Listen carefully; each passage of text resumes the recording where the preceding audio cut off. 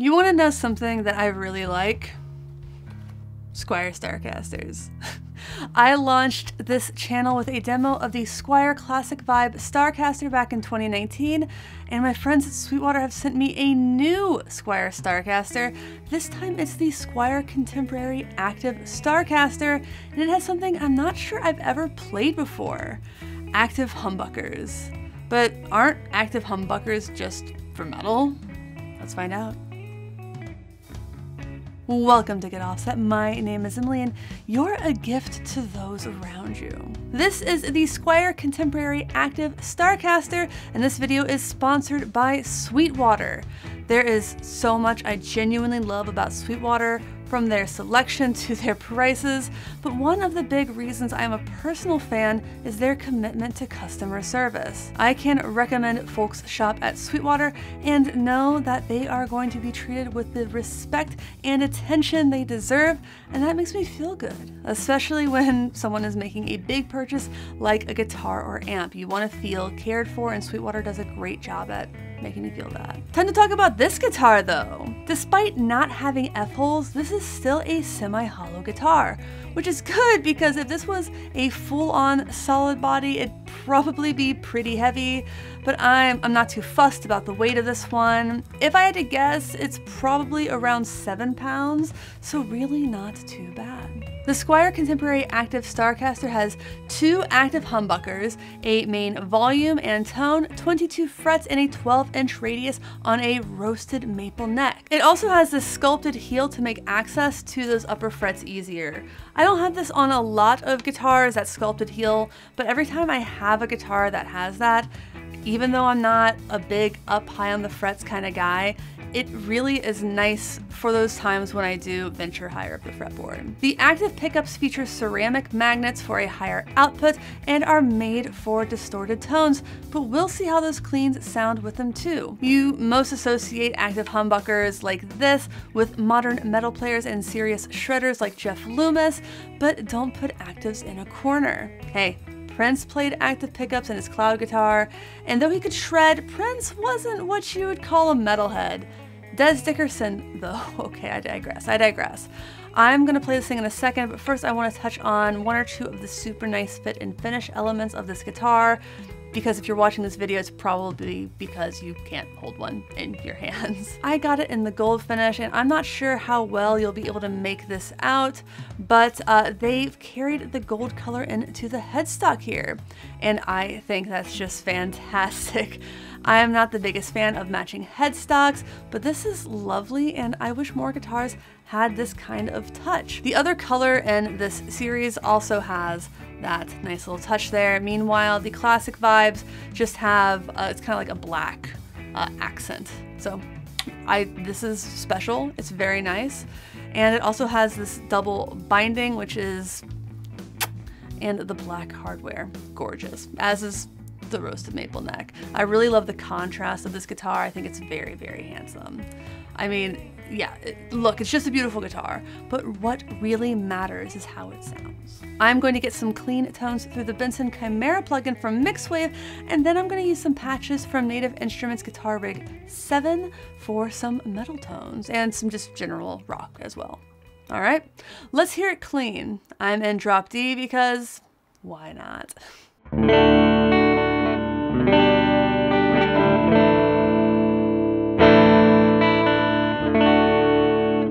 That was the neck.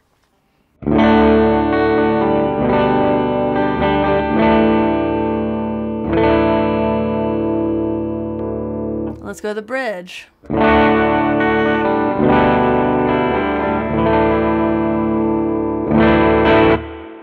right, just strumming through some stuff. I think this actually sounds really, really good, clean. I did adjust the EQ a little bit on the amp. I increased the treble just a smidge and dropped the bass just a little bit. Obviously, I am not going to be able to EQ to everyone's taste, but I think this sounds pretty good.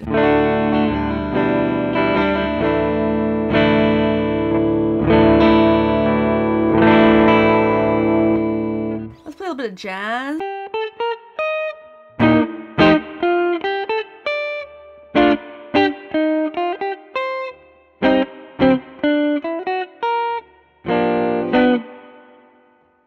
Now to the middle.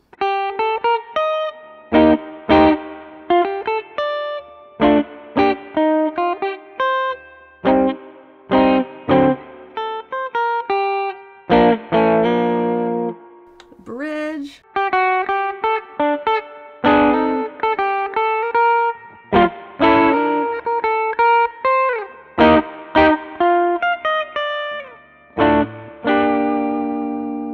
All right, I'm gonna try something different. How about a little bit of country? This one's kind of hard, so please bear with me.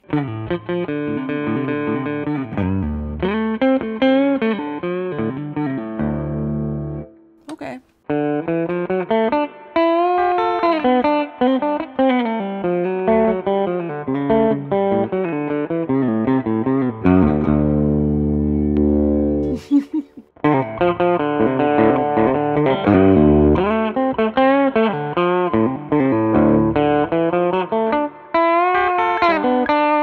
You know, with these settings, it's not as twangy as I would normally like it when I'm playing a riff like that. That being said, I know it can twang with some compression, with different EQ, with everything just tuned correctly. That is obviously just how playing different genres work. But all that's to say is I think the cleans have really good bones. They sound a lot better, frankly, than I expected them to do. I've never really played ceramic or active pickups. Actually, I have played ceramic pickups. I've never played active ceramics. But so far, I am really enjoying them. I'm enjoying playing the guitar. The neck has a satin finish. It feels really fast. The radius feels really good. The fretwork is quite nice. So far, I'm genuinely enjoying playing this.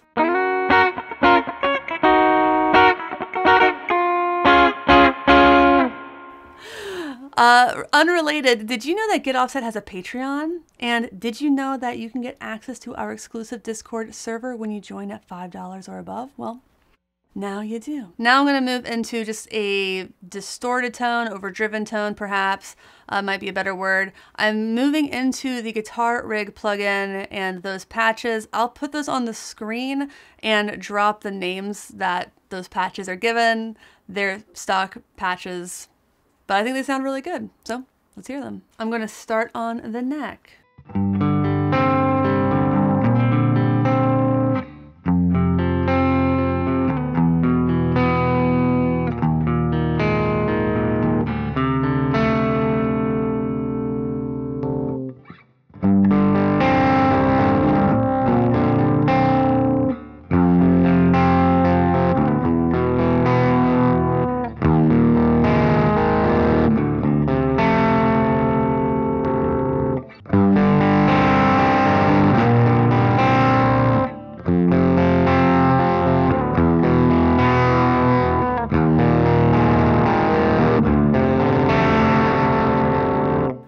One thing I love about this guitar is how, even with some distortion, that neck retains a lot of its clean and clarity.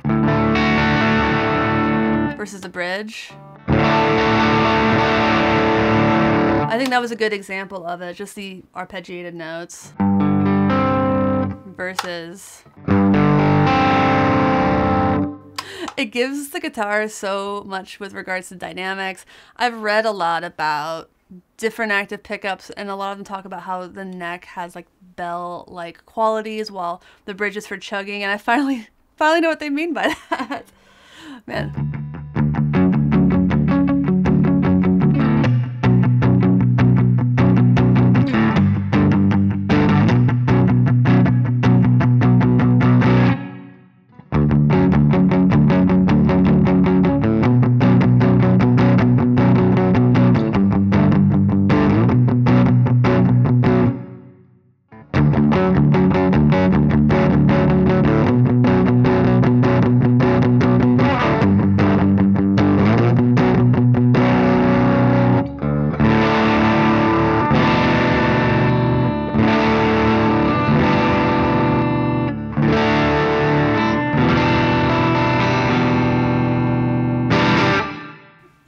I really dig this guitar.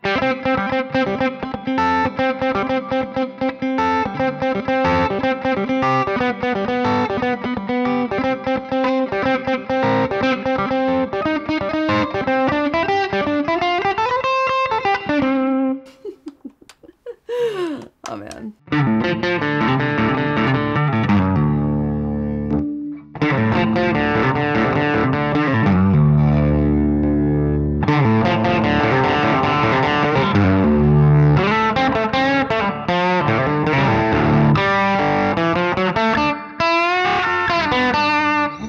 Where was I? All right, let's go ahead and get into some more metal sounds. Once again, I'm gonna pause and set that up. Let's start in the neck.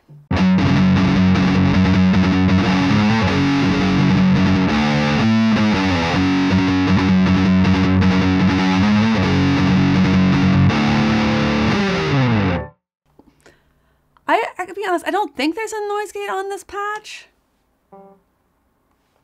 Rick, over there, do you hear like a faint sound? No? I'll put on the screen if there's a noise gate, but this is very, very quiet. I do think that's kind of one of the points of active pickups, but middle position.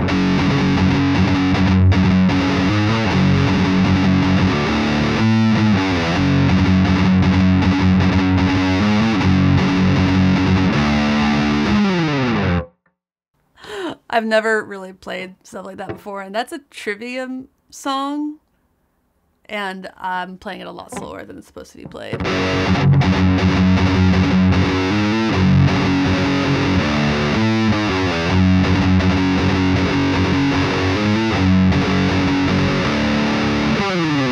Now the metal I grew up with was more like...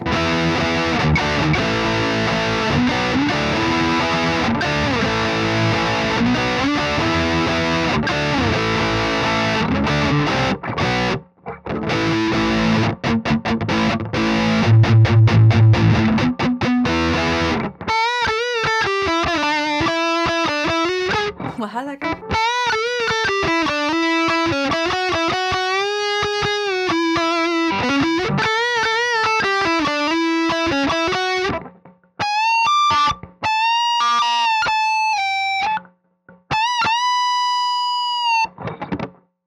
I'm gonna be honest, it's still really hard to play on the 22nd fret.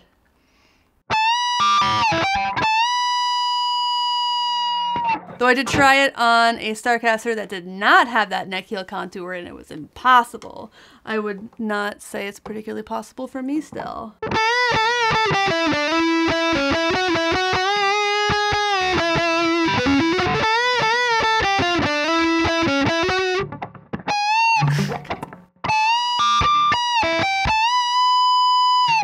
my goodness gracious me.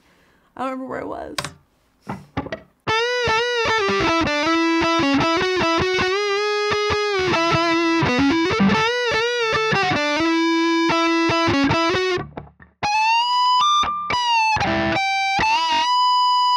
I'm trying. Understand I'm trying.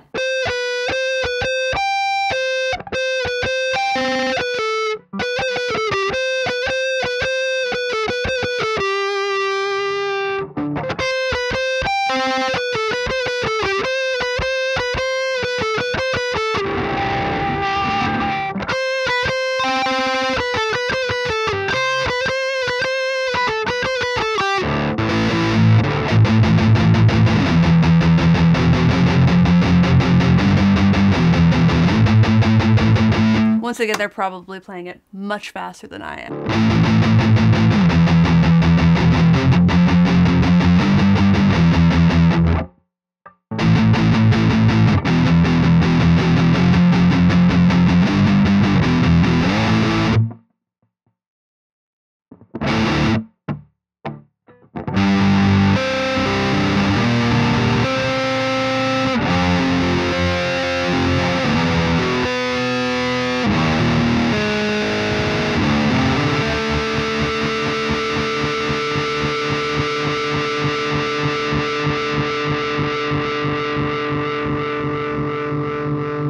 Yeah, that sounds sick.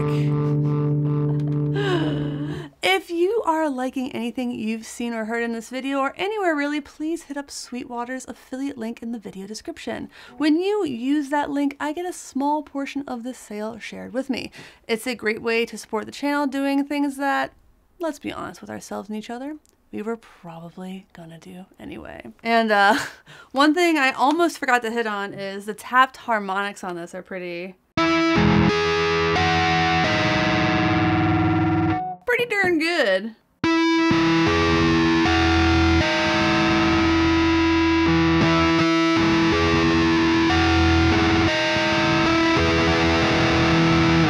I actually do a weird amount of like tapped harmonics in my bass gigs because I get a little bored, and I was trying to do it on a jazz master the other day and it did not work out very well.